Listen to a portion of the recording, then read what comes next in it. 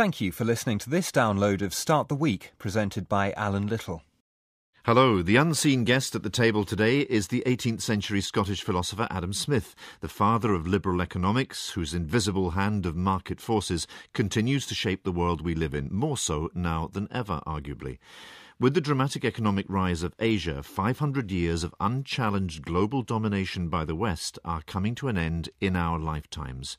What is the infrastructure of opportunity in the crashing turmoil of South Asia's rapid urbanization?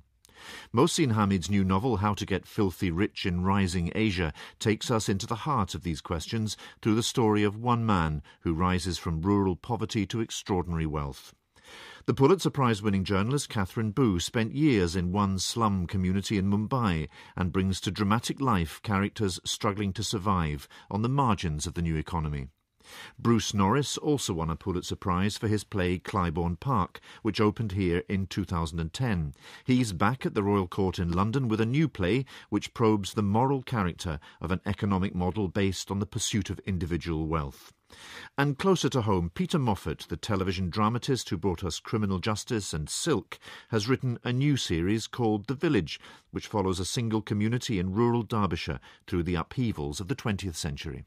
Mohsin Hamid, let's start with you. How to Get Filthy Rich in Rising Asia. It doesn't sound like a novel at all. It sounds like a self-help manual. It is a self-help manual, partly as a joke, but partly once I began joking with the idea of a self-help manual, I started to realize that writing novels for me is an act of self-help. And even reading novels is a sort of self-help act. So the joke became more earnest as the project continued. You do something quite interesting. You write the novel almost entirely in the second person singular. You go to her room, you start a new company, you move to the city, you get an education. Why have you done that?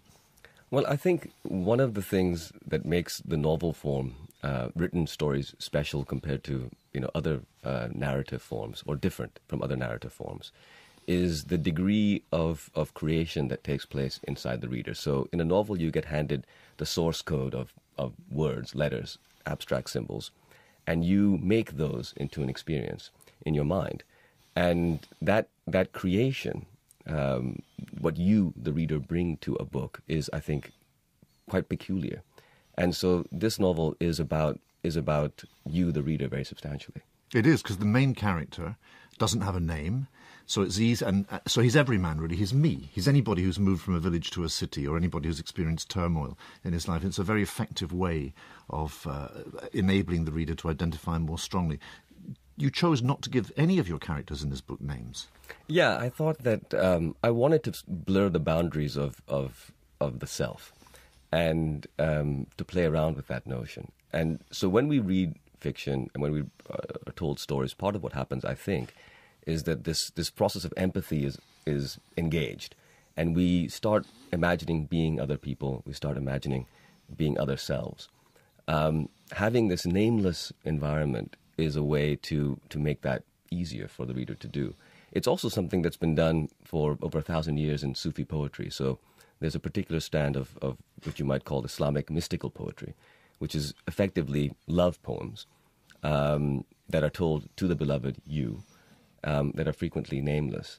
And it is a way to change our relationship to the universe by viewing it as an extension of the self. Let's talk about the life that you plot in the book. He starts off in rural poverty and very quickly as a young man gets himself an education and starts to live in a society unrecognisable to his parents, never mind his grandparents, and to start making a contribution to shaping that society. But as he gets older, by increments in the book, his life becomes less and less about opportunity and more about danger, even though he's getting fabulously wealthy.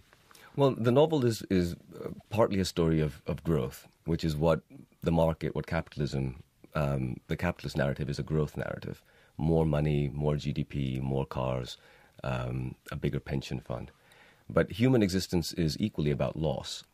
We lose our health, we lose our loved ones, and we lose our lives. And the market doesn't really have a narrative for loss. And that's why this story, supposedly about growth, begins to elicit this counter story about loss.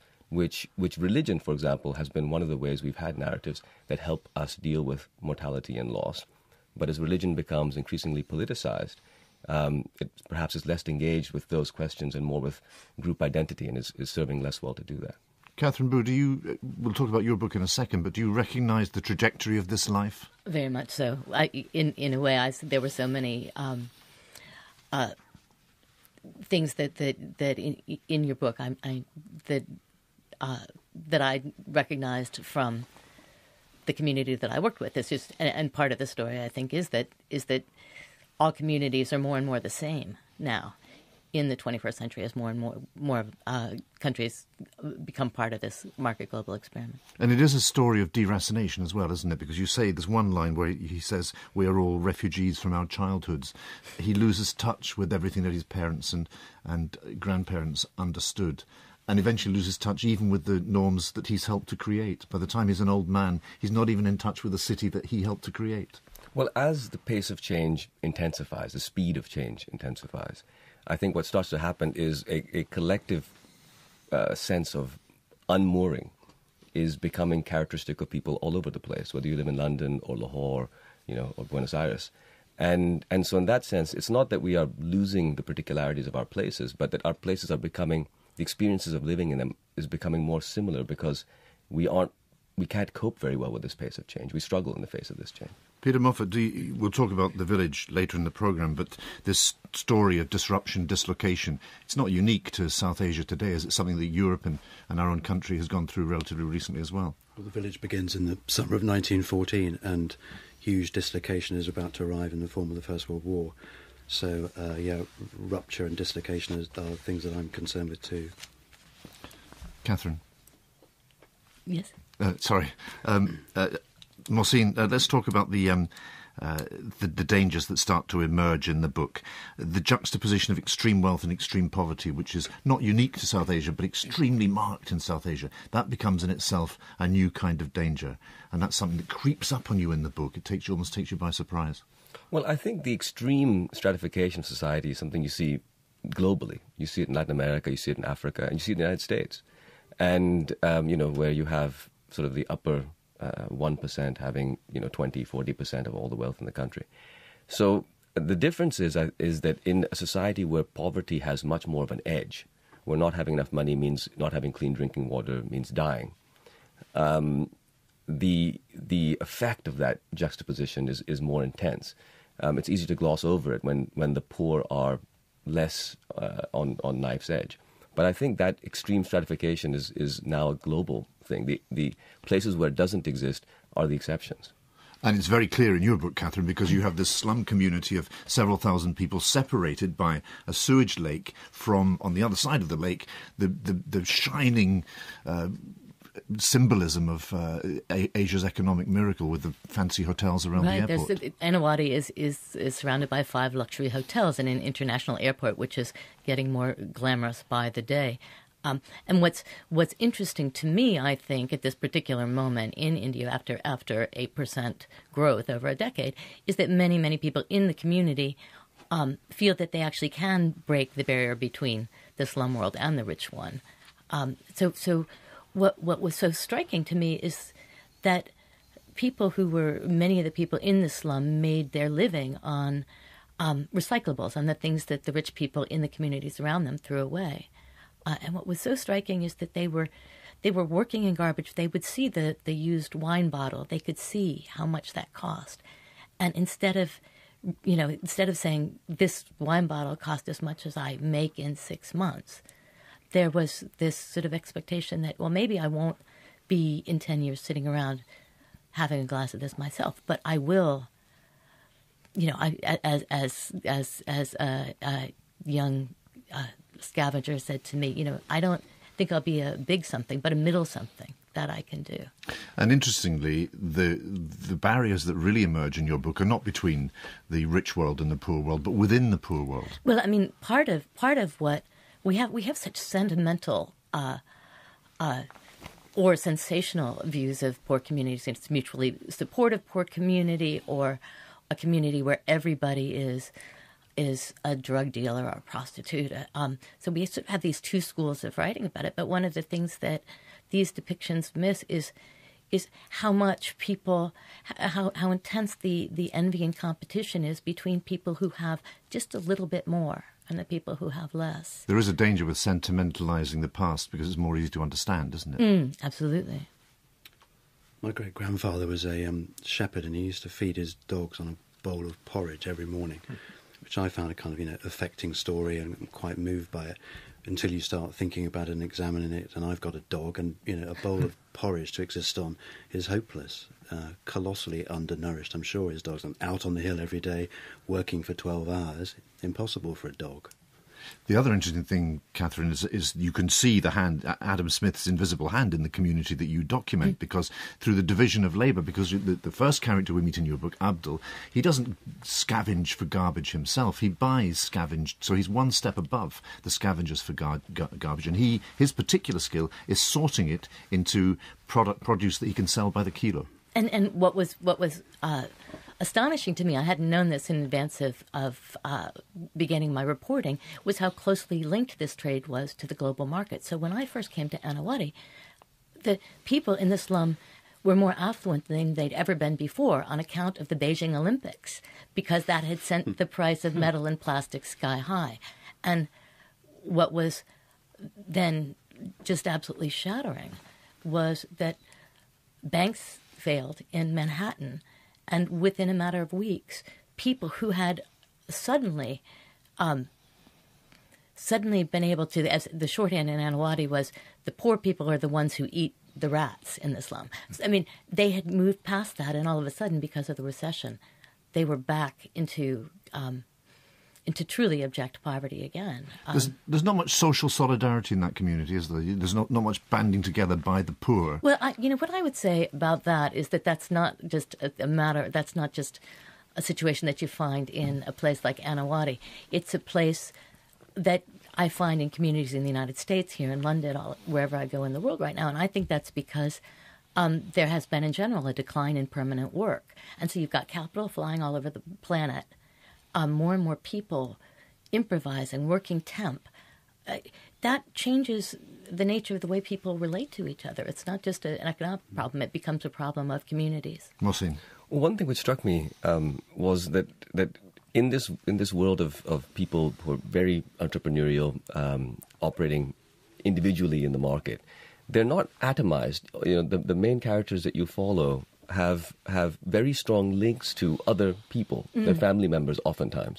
And there's these two counter narratives between a splitting up and atomizing of people into individual market units, and this stubborn persistence of a kind of really incredible self-sacrificing, oftentimes, loyalty to their parents or their children. Their friends, yeah. I mean, and I think that seems like a paradox, but it's not really, because when the world outside is getting harder and more mysterious and more volatile, you tend to, I mean, as you say, this is a world where everybody feels unmoored, and that the intensity of the relationships that you have with the people you trust can become that more intense.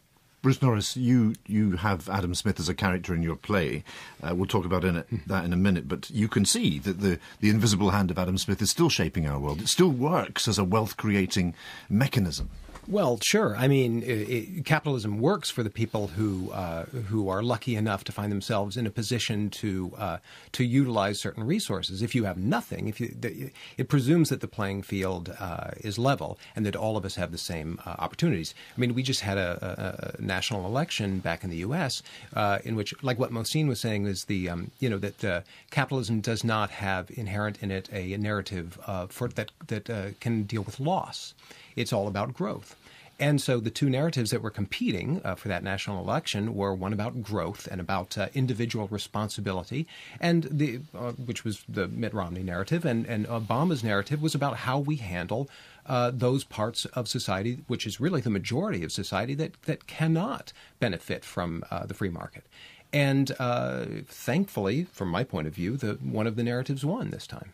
One of the corollaries to the rise of Asia, I suppose, is the end of what we used to call the American dream. Generation after generation of Americans, going back a couple of centuries at least, came to believe that their children would always be better off than they were. Americans no longer believe that, and you find that dream alive very strongly in large parts of Asia, especially China. Well, the more important part of the word American dream, of the words American dream, is the word dream. I mean, it is a dream. It's a fantasy about a continual movement towards ever greater levels of enrichment and power. And yet that built into that system, the system depends on a certain number of people being disadvantaged. Advantage for any one group requires disadvantage. And I think that's the part that the right in our country sort of tends to overlook. Katherine, is that a dream, that the idea that your children will be better off than you, has that planted itself in the communities in India that you know? Absolutely, and for reason, because you have in a place like India, you have poverty falling. You have extreme poverty falling, and across the world we've seen extreme poverty fall. I think from in the last 10 years in a really significant way. So it's not, hope is a political instrument, but it's not a fiction in many of these communities. If even in some extremely poor villages that I spent time in as a course of my work, people have a sense that it's possible to do in a single generation what it wasn't possible to do in a millennia, in a place where caste often determined who people became. So there's a real sense of possibility. Well, seeing the arc of the life that you document in your novel, it strikes me as a very American arc, a very American life story from the 19th or early 20th century.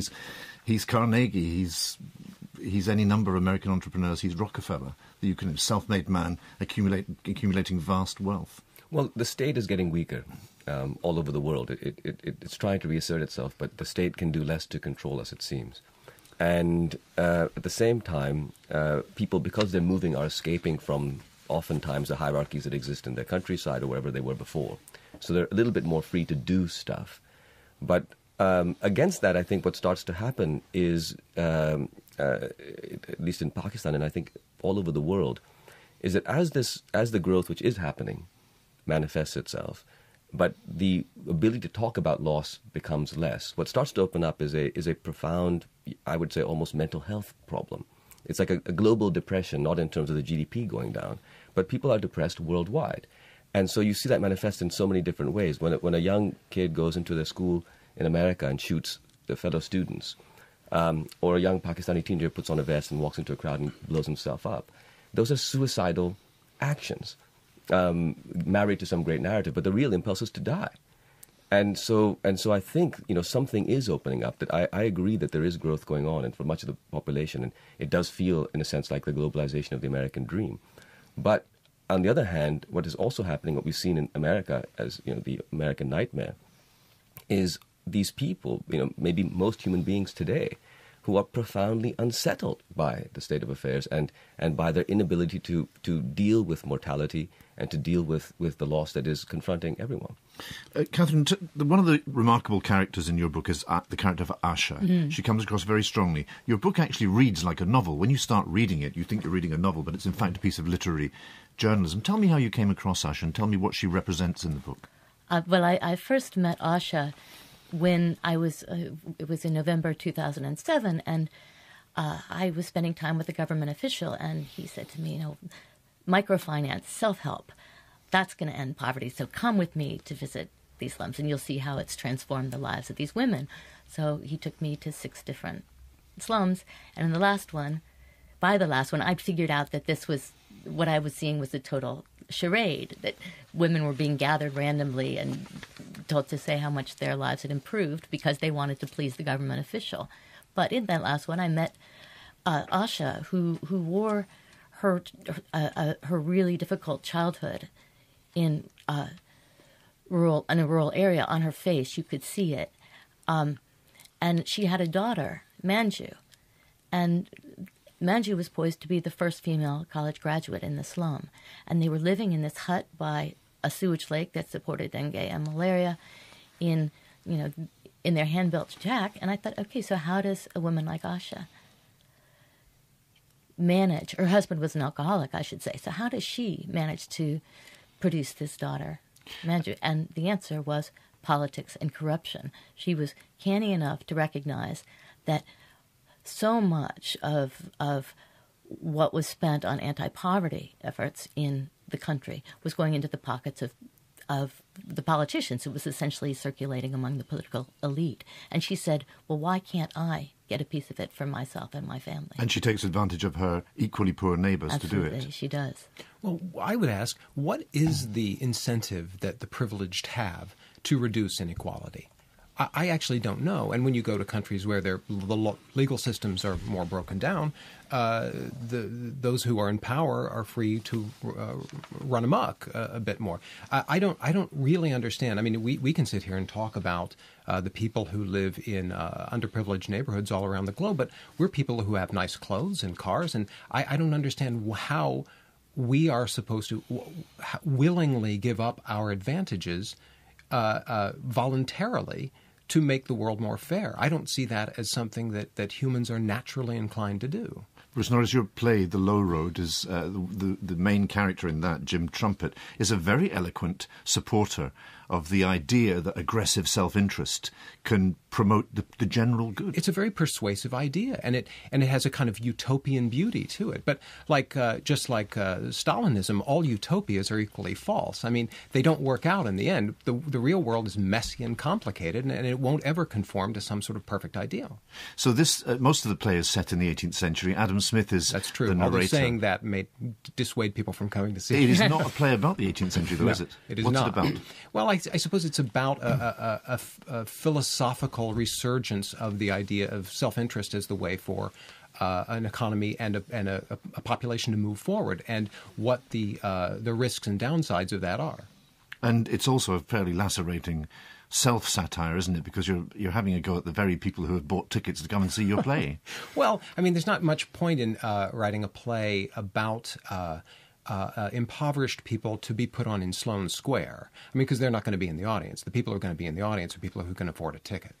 And there's one scene in the play where the very wealthy and rather philanthropical family are examining themselves, and they want to identify very strongly with the poor. Of course. In fact, there's a character who is an African-American slave in the play, and they're smitten with the idea of giving him a public forum in which to speak. Now, of course, the reason they're interested in that is because, from an ambitious sense, it increases their status as virtuous people. And virtue is one of the ways that we compete with other privileged people to seem better than them.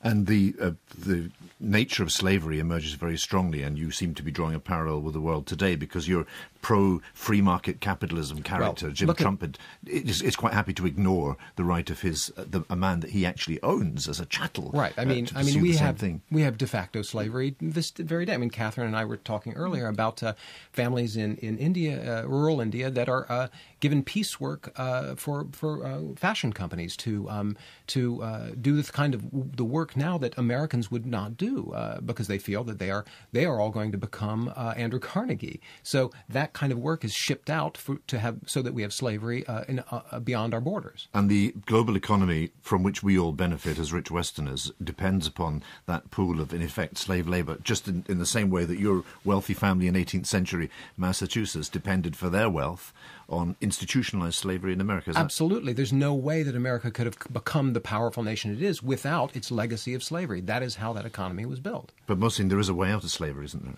There is a way out of slavery. And as far as this point of the slavery being external, I think one of the big crises that many relatively wealthy democratic societies are facing is that right now the slavery is coming home.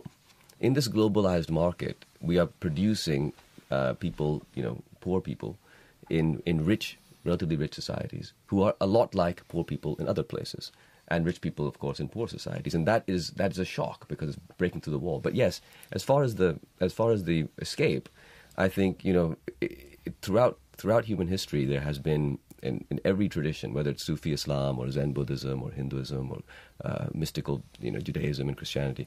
And secular forms, the notion that the self-centeredness, which is essential to the market, and increasing self-centeredness makes the market work better, makes us more anxious because the self will cease. And so there's a whole series of beliefs about how you make the self less central to yourself, one of which, of course, is love. which is what I'm interested in exploring because it's a non-religious concept. But the basic idea boils down to, in Lahore, I live with my parents and my children, which is how I grew up as well. And my parents are getting older. They feel, you can see their generation getting older. The future should be frightening to them. But they are optimistic about the future because they're excited about their grandchildren learning to walk and ride a bicycle. Something has happened to make themselves less central, which is sort of a love for their grandchildren. It's a basic human thing. And this is something which, in a way, the market is trying to, I think, fight. But throughout human history, we've had ways of developing this. And it's not just the market. I'm terrified of self-help. I mean, go into any bookshop now in central London and there are acres of books on self-help, and self-evidently it's narcissistic, it's inward-looking, that's the point. And Mohsin's book ends, there's a line in it where the character is described as having been beyond himself, which I think is what, we're all forgetting about. Because I think self-help too, in the West at least, it masquerades as something else. It masquerades as outward-looking, and it isn't. Really, obviously, it isn't. Really, obviously, it goes inward, and it is anti-community, actually. And the counterbalancing narrative in American history, the counterbalancing the free market economics is an esoteric relationship to the teachings of Christ and to a sense of community that are there in the New Testament. And weirdly, there's this kind of schizophrenic siblings, the free market and Christianity, which don't coexist very peacefully. Well, there's one interesting line in there are many interesting lines in your play, of course, but there's one that leapt off the page at me, and you give it to a very, very minor character at the beginning of Act 2, somebody called Ed, who doesn't appear very much in the play at all. And he's made a lot of money out of the financial sector, and he's now retired. And he's taking part he's a banker, and he's taking part in some kind of panel discussion at a public meeting. And he says very quietly and very apologetically, some people have begun to question whether capitalism in its current form remains morally persuasive. I don't know if some people have, but one person has, and that's me. So, that's me speaking in the play. But, it's important to remember that I used to live in Russia just after the collapse of communism. And in the 20th century, a large swathe of humankind chose a collectivist model on which to build an economy. And it was a disaster. It sank a large chunk of the human race into irredeemable poverty from which they're still struggling to recover. Right. Well, I mean, as the economist John Gray would say, it was a utopian idea. And once again, all utopias are destined to fail because they don't adequately describe human nature.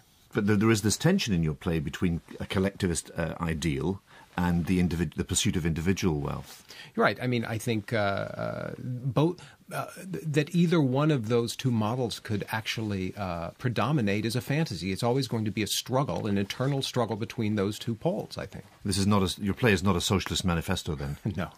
No, I don't know. It's not a manifesto for anything. It's just, I suppose, a warning klaxon to say, let's all be vigilant and watch out for the perils of this road we're heading down. In a way, you're doing something relatively easy. You're saying it's my responsibility simply to hold up a mirror to society. I don't have any duty to come up with any solutions. I'm not here to solve anything. I'm just here to put on a show. Katherine? Well, I would say that in Anawadi, one of the things that I was really curious about, the slum was founded in 1991, which at the same time as economic liberalization in India. I was really curious what people felt about the time before, and I never met a single person there who longed for the old days. And as people would say to me, we're more competitive now, but so what? What's the alternative was this abject companionable misery. But I would also say that one of the differences between Bruce's work and my own, I think that journalism, investigative journalism particularly, ends up being an essentially hopeful act because you don't take the trouble to document and investigate and name real names or whatever if you don't sort of secretly hope that maybe somebody will. Well, most drama tends to be a hopeful act too. There's always a happy ending in a lot of plays. I find that for the people who have a lot, who are privileged, that's a kind of a knockout drug, a kind of sleeping pill that actually makes us less vigilant and less aware of our responsibilities. Well, I think there is, for instance, in journalism, there's a great kind of writing that goes and finds the NGO that's helping all the poor and doing all these there wonderful are narrative things. templates into which simple journalism fits. Right, and so if as the average public, when they encounter a poor community, they're often encountering it through the prism of the bountiful charity. And one of the interesting things in my investigation was how much outright fraudulence there was, an overstatement in the charities themselves. Peter Moffat, Mohsin's book charts a man through 7 decades of his life. Your new TV series, new drama, charts a village through a century. And you start in 1914 in rural Derbyshire. Why did you choose that particular community? The landscape is stunning. The camera never leaves the village, so the whole story is told through the life of the village and the people in it. And that's important to me. And I wanted, though, to make that landscape beautiful. I wanted to make it honest and rugged and true, which I think that place is. I also wanted to put it next to metropolitan life. So in the Peak District, you can walk for miles and miles in extraordinary, blasted, wild landscape. Come over a hill, and there's Manchester right next to you. So the presence of urban life next to rural life is something that interested me. And there are echoes of that in what we've been talking about in South Asia today. But one of the things you don't do is you don't make it Downton Abbey. It is beautiful, but it's not romanticised and exoticised in the way that a lot of television drama is. Well, I think Downton Abbey is a slice of life, and it's the upper classes, and this is an attempt to look at everybody. And I think we tend to look at certain periods in history through the prism of particular groups. And I think 1914 is a classic example where most of television drama seems to settle on the upper class and how they're behaving and what is about to happen. So, there's a sense of the past and remembrance about to come, which is, I think, sort of, predicated partly on the idea of the summer of 1914 as hot and long. And what are we about to get? Mud and blood and the Western Front. But one of the most revealing lines, it just happens right at the start. You're interviewing your main character, who's 110 years old now, remembering his boyhood in the summer of 1914. And what the summer of 1914 means to him is not the start of the First World War, but the day the first bus came to the village and all the villagers come out to see it. Well, the entire village turns out because it's a huge event. They've never, the bus arrives for the very first time in the village and brings with it a character from the outside who has strong opinions and big ideas and will change the character of the village as a result. But March 1914 was incredibly wet and incredibly cold. But that's not a story that we choose to listen to because we want to hear about the long, hot summer that came before the disaster. And I've just tried to be very tough on myself. I have another look at history. Make sure that those myths that get so settled and so set in stone are explored properly, because underneath, very often, there's something very different. Life in 1914, if you lived in the Peak District and were a farmer, was phenomenally hard.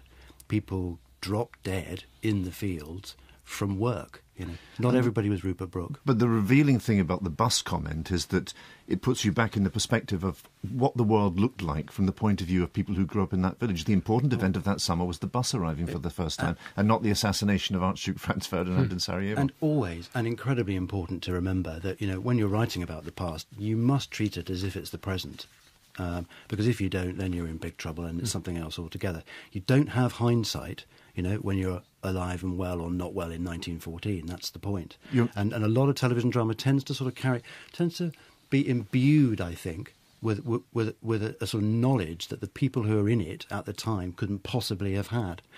Your main character also makes the point that his own father had gone abroad only twice in his life, and by abroad, he said, I mean outside the parish.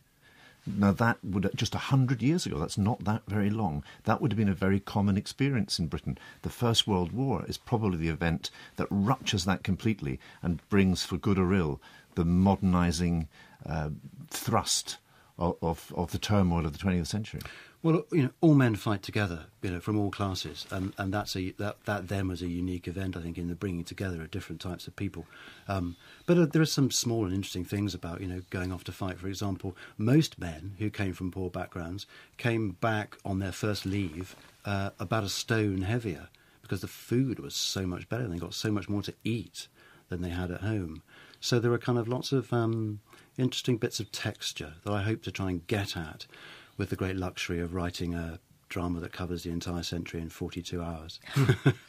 And does the very British experience that you're documenting find echoes in the experience that we've been talking about in Asia in our own time? Well, very interesting hearing Katherine talk about no nostalgia for the past, no looking back. Because I think, as a nation, it's possible to characterise us as a group of people who are fairly obsessed with looking backwards, actually. And that view is often a sentimental one, quite often rural, actually. So the idea of a village and a landscape around it which is untroubled by progress and todayness is a kind of ideal and a fantasy that we all like to look and think about.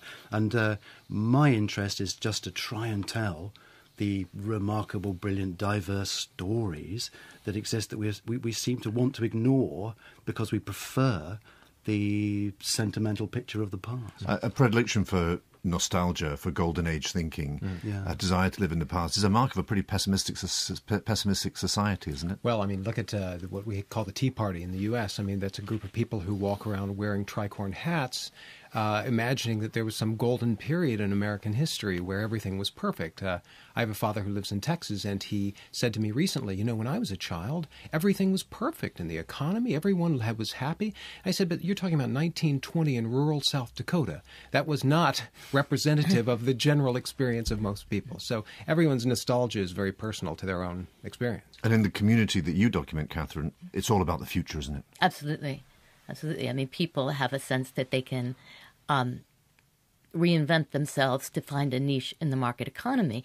And, of course, what's incredibly painful is that people can, every day, only 6 people in 3,000 in Anawati has permanent work. So think of that. So everybody else is essentially going it alone, trying to find that place where what they can do and what the market needs intersects. And one of the reasons why I wanted to document life in the slum over those years was because I thought the imagination and the effort that it takes to get out of poverty is formidable.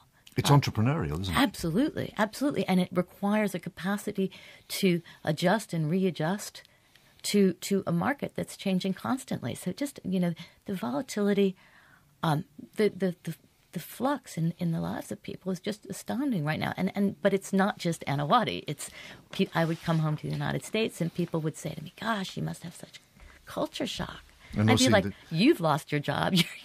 People here are working temp. Your man remains optimistic throughout. He continues to think about the future, even as a world that he's frightened of closes in on him.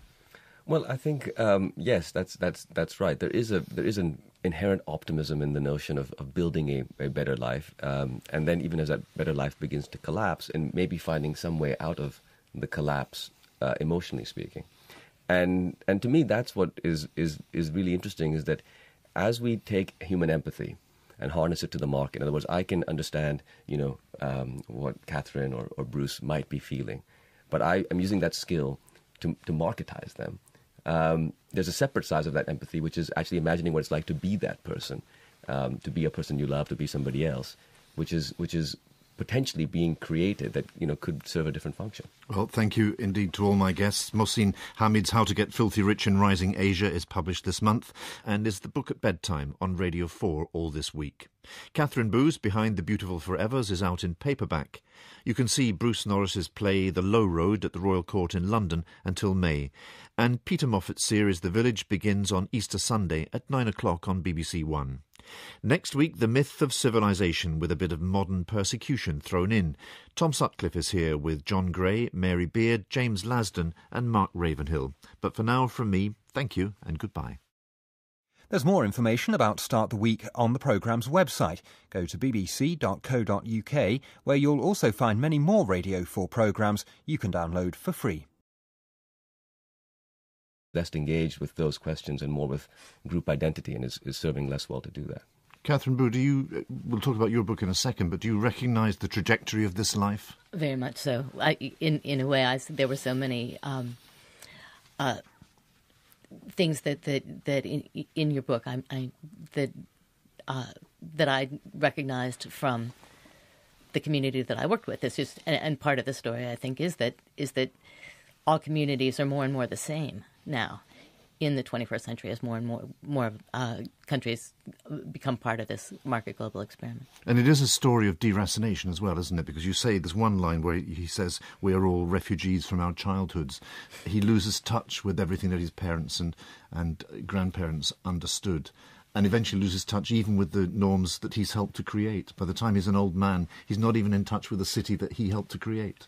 Well, as the pace of change intensifies, the speed of change intensifies, I think what starts to happen is a collective sense of unmooring is becoming characteristic of people all over the place, whether you live in London or Lahore, or Buenos Aires. And so in that sense, it's not that we are losing the particular... Brought us criminal justice, and Silk has written a new series called The Village, which follows a single community in rural Derbyshire through the upheavals of the 20th century. Mohsin Hamid, let's start with you. How to Get Filthy Rich in Rising Asia. It doesn't sound like a novel at all. It sounds like a self-help manual. It is a self-help manual, partly as a joke, but partly once I began joking with the idea of a self-help manual, I started to realize that writing novels for me is an act of self-help. And even reading novels is a sort of self-help act. So the joke became more earnest as the project continued. You do something quite interesting. You write the novel almost entirely in the second person singular. You go to her room, you start a new company, you move to the city, you get an education. Why have you done that? Well, I think one of the things that makes the novel form, written stories, special compared to other narrative forms, or different from other narrative forms, is the degree of creation that takes place inside the reader. So in a novel, you get handed the source code of words, letters, abstract symbols, and you make those into an experience in your mind. And thank you for listening to this download of Start the Week, presented by Alan Little. Hello, the unseen guest at the table today is the 18th century Scottish philosopher Adam Smith, the father of liberal economics, whose invisible hand of market forces continues to shape the world we live in, more so now than ever, arguably. With the dramatic economic rise of Asia, 500 years of unchallenged global domination by the West are coming to an end in our lifetimes. What is the infrastructure of opportunity in the crashing turmoil of South Asia's rapid urbanization? Mohsin Hamid's new novel, How to Get Filthy Rich in Rising Asia, takes us into the heart of these questions through the story of one man who rises from rural poverty to extraordinary wealth. The Pulitzer Prize-winning journalist Katherine spent years in one slum community in Mumbai and brings to dramatic life characters struggling to survive on the margins of the new economy. Bruce Norris also won a Pulitzer Prize for his play Clybourne Park, which opened here in 2010. He's back at the Royal Court in London with a new play which probes the moral character of an economic model based on the pursuit of individual wealth.